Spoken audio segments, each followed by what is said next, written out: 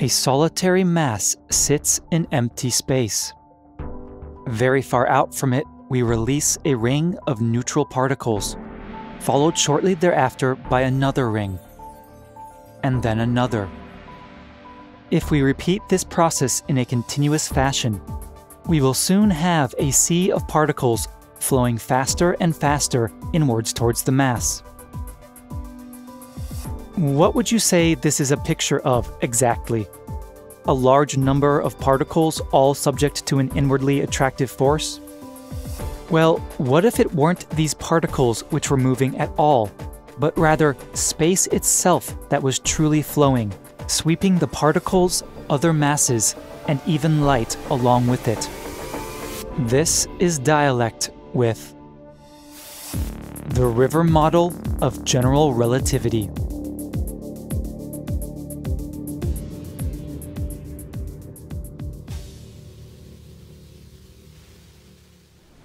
When is an analogy merely a tool for comprehension, and when is it something more? Indeed, there's an analogy in general relativity that asks us to imagine space to be like a river, a sort of flowing background against which all matter is swept into sinks of mass and energy.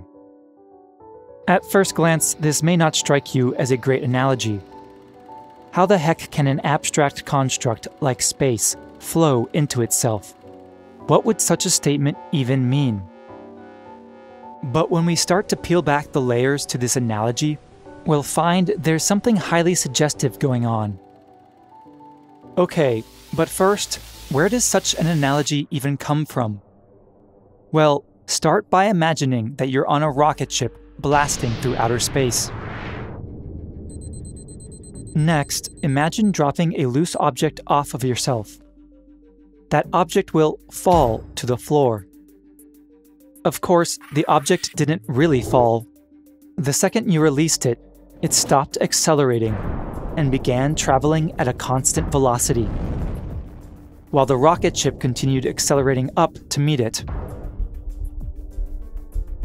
Now, rather than a single object, imagine you released a set of tiny particles in the shape of a grid. In the same manner as before, this grid will also fall to the ground. This grid, of course, is a stand-in for our traditional conception of space. So, if we're accelerating, we can make a sort of funny-sounding statement about space.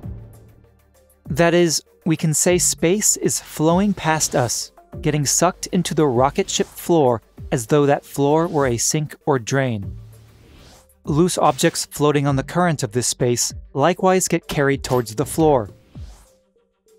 And even a light beam itself will arc downwards, as if with the current.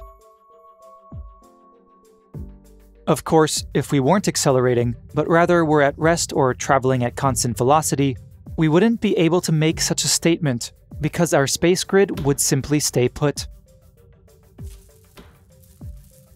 Now, if you're familiar with general relativity at all, you know there's another kind of statement we can make about being in an accelerating rocket ship.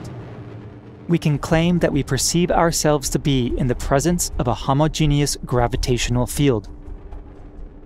This is the equivalence principle. By flipping it around, we can also claim that any frame in which we perceive a gravitational field can likewise be treated as accelerating. Meaning, we can make the same funny assertion about being in a gravitational field that we did about being in an accelerating rocket ship. That is, we can say that space itself is flowing past us, getting sucked no longer into the floor, but rather into the mass or source of the field. Now, the primary place we perceive a gravitational field is at the surface of the Earth. Okay, but this is just a clever analogy. Space isn't really flowing into the Earth, is it? Well, now comes the incredible fact that you aren't actually at rest on the surface of the Earth. The ground is, in fact, accelerating you upwards at 9.8 meters per second squared through space. If you drop an object off of yourself, it falls to the ground for the same reason it did in the accelerating rocket ship. Because the ground rushed up to meet it. If you're skeptical of this fact, you can prove it to yourself by stepping off of a tall building. We said by stepping off of a tall building. There we go. Now, this action will cause the gravitational field in your immediate vicinity to vanish before any light signal has a chance to reach it. This is a violation of causality, for in a true force field, such as the electromagnetic one, any disturbance to the field can only propagate at the speed of light. This fact, in conjunction with an empirical inability to measure the field you are supposedly falling in, forces you to conclude that the field you perceived the moment before you stepped off the building was indeed a fictitious one. And that implies that it must be the ground which is accelerating, not you. But this incredible fact immediately raises a whole host of other questions. How can one part of the Earth's surface be accelerating upwards, while miles away another part is also accelerating upwards, but in a slightly different direction? And meanwhile, at the antipodal end of the planet, that same surface is somehow accelerating in the completely opposite direction. It becomes even more mind-boggling when you realize that, even though the Earth is hurtling apart in every direction, it somehow remains stationary with respect to itself, even though there is no force acting to pull it together. But this is where the idea that space is flowing becomes something more than just an explanatory analogy. To answer the question of how we can all be accelerating and yet all remain in place, it becomes useful to reinterpret gravity not as a force that acts on matter, but rather as a force that acts on space itself, causing it to rush and flow in towards sinks of mass and energy. Remaining stationary with respect to a mass means different observers will have to accelerate in different directions and with different strengths in order to overcome this flow or rush. To make this clearer, imagine that you are motorboating along a river near a waterfall. The closer you get to the waterfall, the faster and faster the current begins to rush. Now, if you want to stay stationary with respect to the shore, you'd have to fire up your motors and start accelerating. This acceleration wouldn't need to be very great if you were far out from the waterfall's edge. But as you got closer, the increase in current will precipitate a greater and greater acceleration of your boat relative to the shore. Meaning you are required to run your motors harder and harder in order to stay put. Indeed, within a certain distance of the waterfall's edge, you may not be able to accelerate hard enough to overcome the current, and you'll be swept over.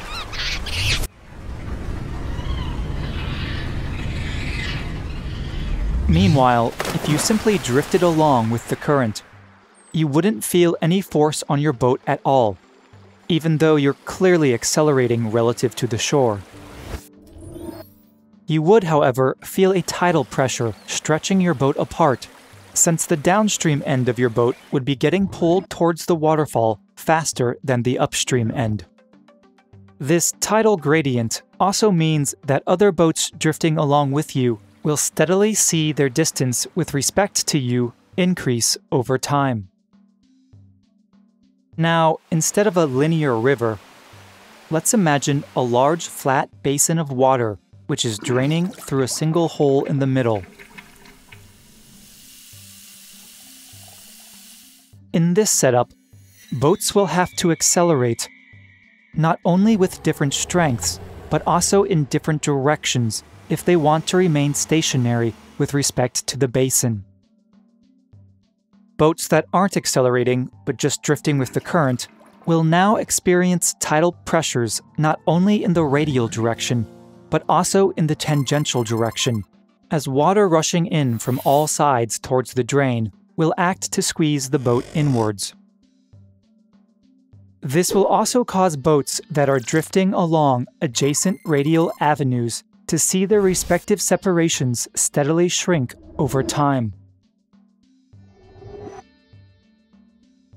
Of course, in this visual, the basin is relatively small and drains fast, so these tidal effects will be very brief and very strong. But a different picture might invoke a very large, very shallow body of water draining through a comparatively small outlet, something like a 360-degree river, which was headed towards a waterfall in every direction. Indeed, in such a situation, the supply of water would be endless enough, and the accumulation of tidal forces subtle enough that an observer accelerating in place might not notice the motion of the river at all, and rather think that objects floating on it were being attracted inwards by a radial force field that fell off with distance.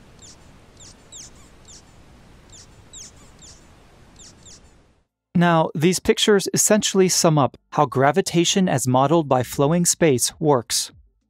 To see this, let's start at the model of the classic gravitational field, where we have vectors drawn in for the strength and direction of the field at every point.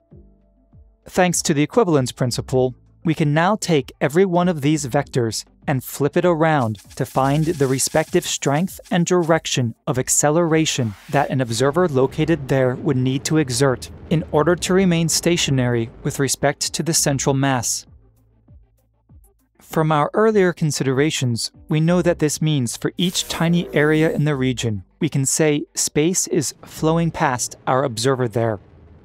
Just as on the spaceship before, we'll let grids fall in these areas to give us a general idea of how much speed the current of space is picking up at each location. Now, if we drop neutral particles from a far distance, the velocity of these particles will be boosted as they cross over from one tiny area to the next. This produces the so-called river of space, which rushes faster and faster as it nears the central mass. Of course, the true river of space is three-dimensional. But for ease of both the visuals and the analogy, we're going to stick to 2 dimensions. Now, this river resembles our physical rivers from earlier. And indeed, between these various pictures, we can observe many similar phenomena.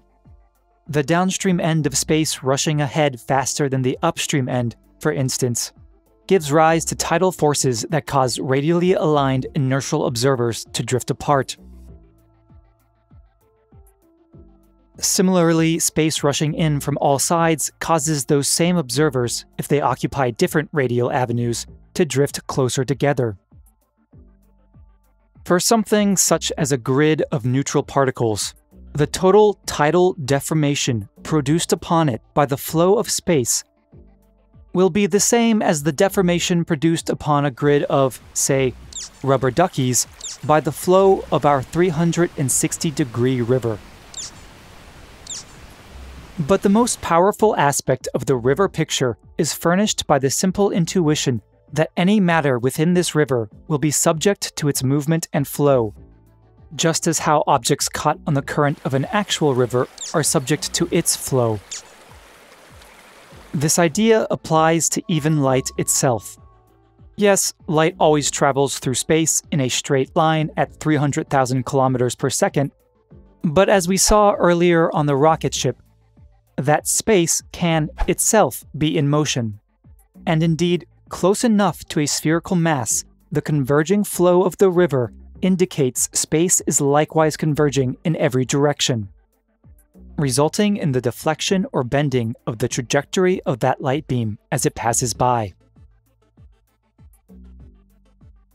Now, by the time the river of space reaches us at the surface of the Earth, it will have obtained to a velocity of approximately 11,000 meters per second. In classical physics, this value is known as our planet's escape velocity. But in the river model, it's the velocity at which you are traveling through space. Indeed, your continual acceleration of 9.8 meters per second squared at the surface of the Earth ensures that you are always traveling through the river of space at this velocity.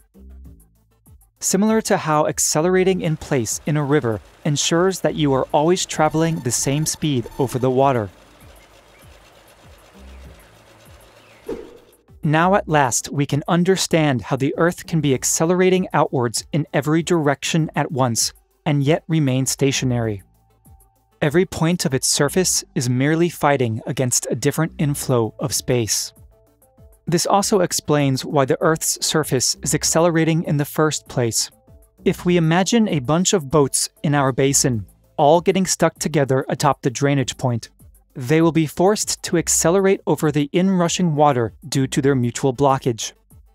Likewise, we can view the mass of the Earth as being all jammed up over the inflow point of space, forcing a radially outwards acceleration across all parts of the mass.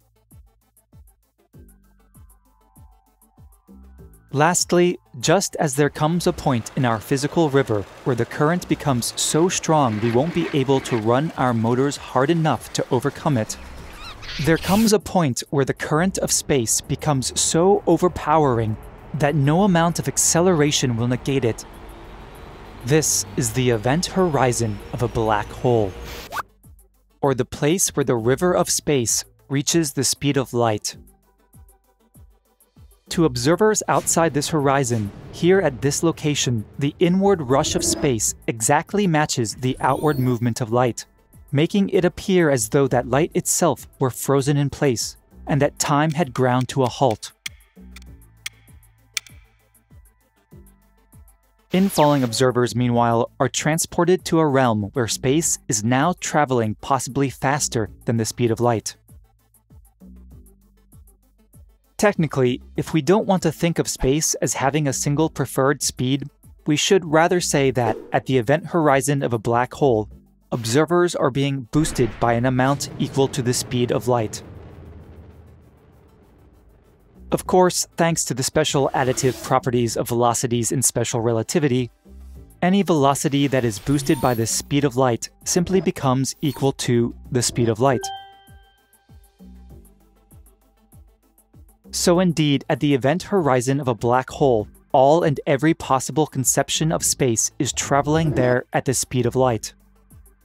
This is indeed like approaching a massive current gradient in a river, a place where, over a very short distance, the speed of the water and all objects on it will increase drastically. In other words, a black hole is to space what a waterfall is to a river.